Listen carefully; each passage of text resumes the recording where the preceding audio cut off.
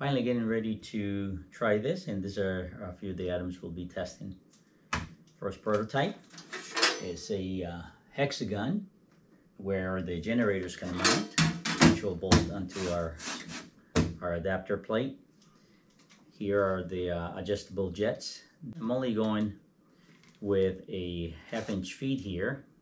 I've seen a lot of people use really large PVC lines going straight to it, and I'll be also trying that, going to 2-inch line right straight from the water line to here to see if it actually makes a difference. The jets that I'm looking to install are about 1/4 inch. The main feed in here is 1/2 inch, and the actual main line coming out would be a 2-inch, reducing it to 3/4 inch, and then down to 1/2 inch. Here we have a Pelton wheel. It's supposed to be the most efficient design. They also have the turbo, which we'll be trying out. I don't have that one yet. This is the bulkhead that's going to turn the 2-inch water line. This will come on here and go right into our valve. I have a feed for the main house, a drain to clean it out, and then our 3 outputs for the hydro. This is a 3,000 watt generator. So what rotates in here are the magnets along with the shaft. You see the coil rotating, but what's rotating is the shaft along with the magnets that rotate around the coils. This is a 12-volt version. Ideally, we want to go with a higher voltage, which are more efficient. We want to start off with this one and test it out. This is probably the cheapest way to go. We'll assemble this thing. We got our 20-inch by 20-inch adapter plate. First prototype. And we'll install the mounts for the jets. Bushing. Flat washer. Block washer. And nut.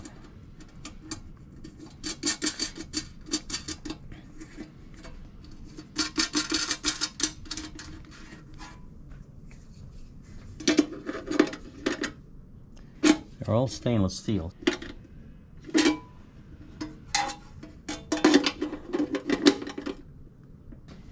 We got the PEX side and the threaded side for the jets. This would be where we'll run the 18,000 jet. This allows us to be able to play around with the angle.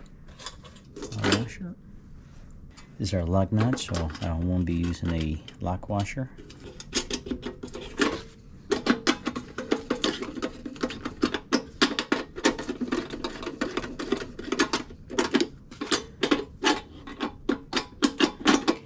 Loose, we can adjust it once we mount the generator on here. Now let's we'll bolt it to our base plate.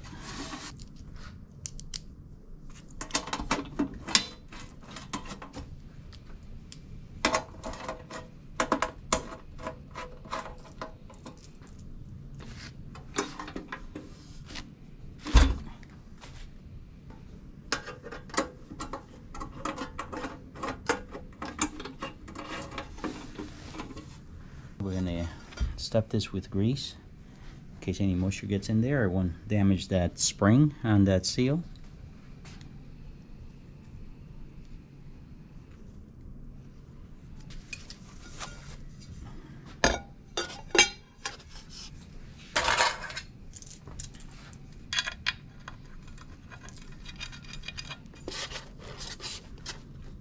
Try to center it and apply.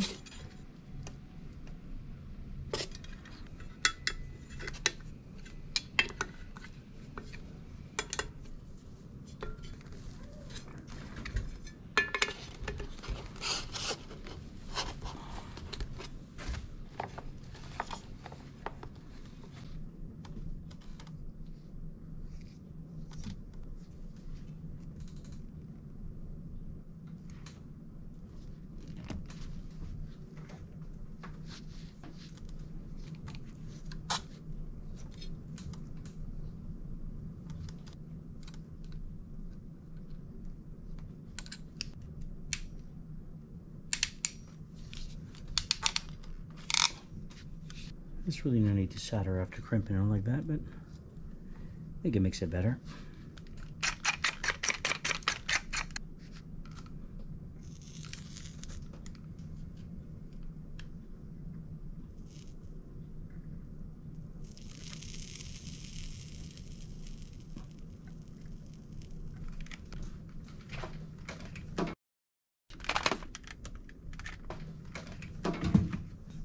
Before it cools over all the way, I like to clean up that flux from there. And then we do the shrink tubing. Get our lighter.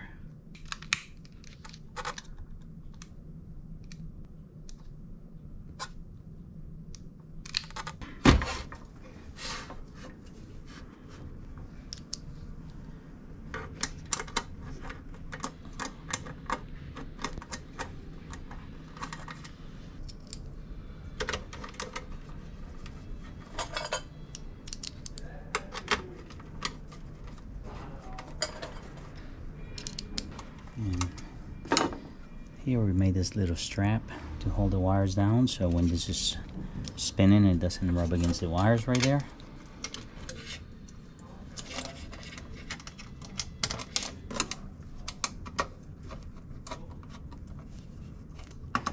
It's made out of a 10 gauge solid copper wire.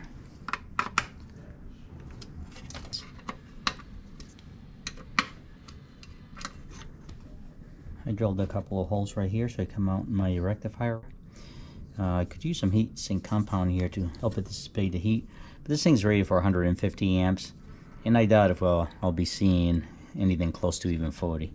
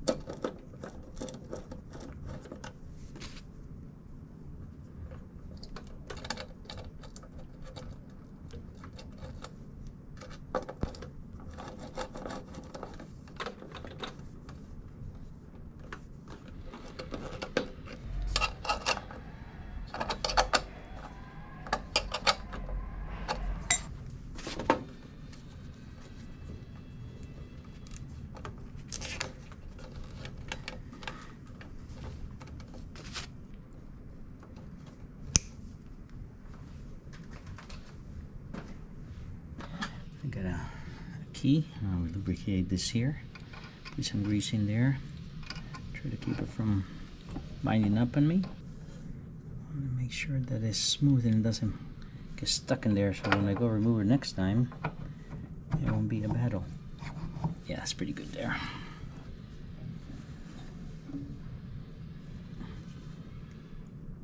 And this one could go in either direction, but the best angle to keep the jet straight is best to shoot in this direction here.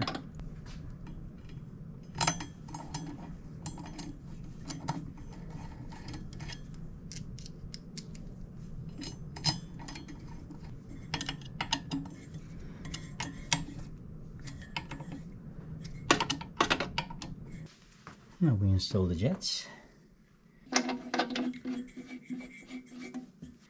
This is the 18,000, 25,000s.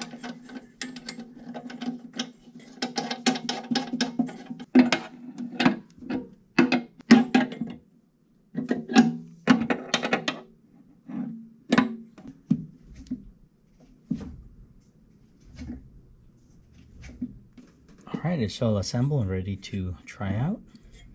All we need to do is to calculate what kind of power we have available at the property. We will begin by measuring the length of our water line. It measured 120 feet from here, the intake, to where the valve is. There are 50 feet from here to where the 2-inch union is. Here is the transition where my water line switches from the 3-inch PVC to the 2-inch HDPE line. And from here it heads down to the house, and that's exactly 3,000 feet. And on this last coupler, it switches from the HDPE to stainless steel. This last section is 9 feet long.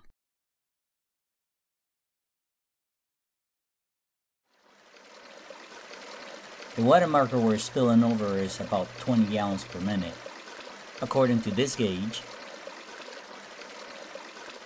But most of it is coming out here on the side and underneath and on this side. Alright, here are the results we got from our measurements. I started off with 3-inch PVC pipe, and that's 120 feet to the main valve. From the main valve to our 2-inch transition, there's 50 feet.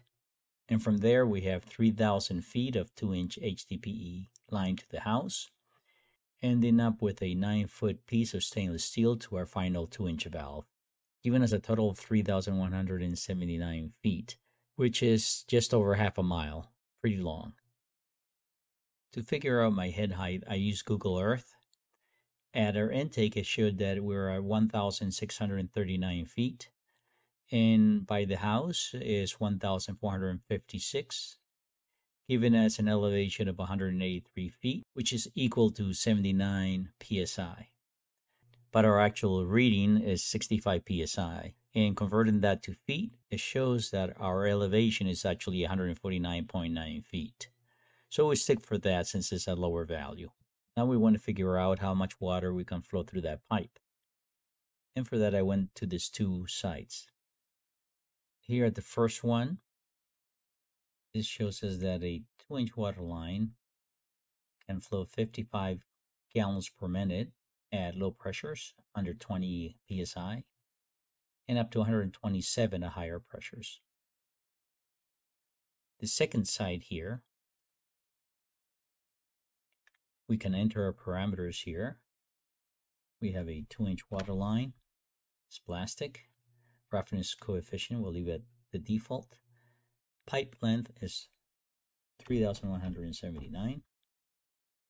And we're dropping 149.9 feet. This gives us a flow rate of 0.837 gallons per second, which turns to 50.22 gallons per minute. So this is comparable to the water flow that we have available at the property.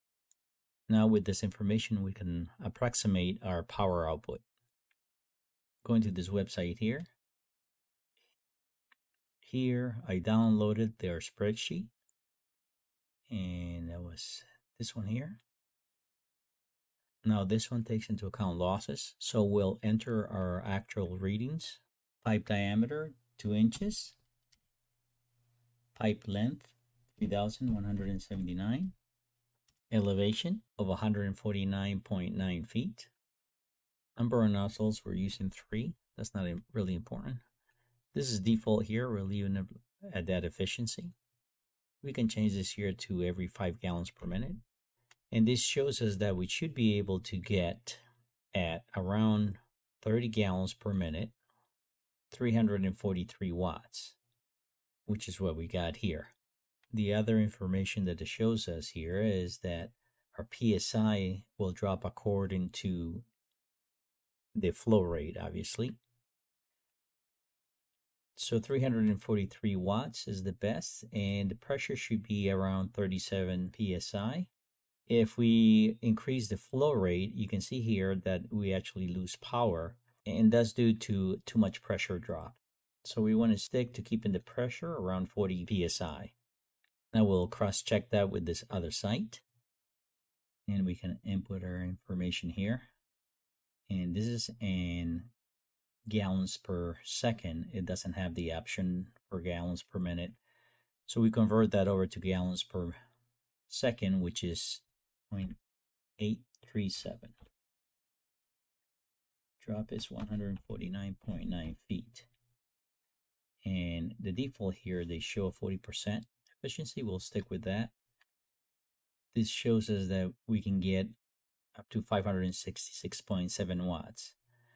But this here is not taking into account the pipe length, which is what kills us.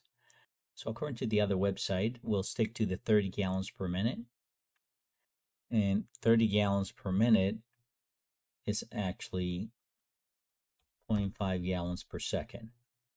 And that would give us 338 watts, which is still acceptable. Going a little further, we can try to calculate friction loss. For this, I went to this site here. I enter my flow rate, pipe size, pipe length, material, and that gave me a result of 25.2 psi, the friction loss. Now using this second source here, same thing, enter all my parameters, 2-inch pipe, pipe length, and flow rate of 30 gallons per minute. And that gives us a friction loss of 28.397 psi. So we'll use this higher value for our comparison. So our resulting available psi drops down to 36.603. This will convert to feet. So this is equal to a head height of 84.43. We use it to calculate our power here. Our flow rate would be the same, 30 gallons per minute.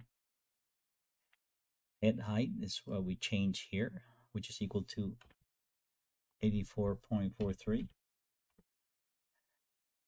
And this gives us 190 watts of power at a 40% efficiency, which is really low. We'll do a little test here. See if I just spin this slowly, if we'll get any power out of this thing. Yeah, I guess we did. Get a little power out of that. Let's see, spin it this way.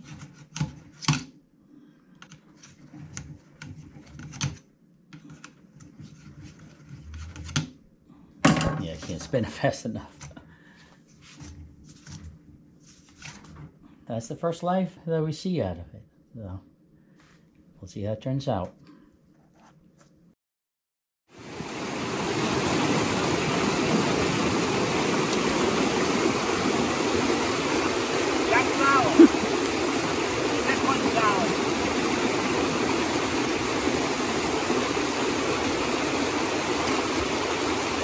You made it!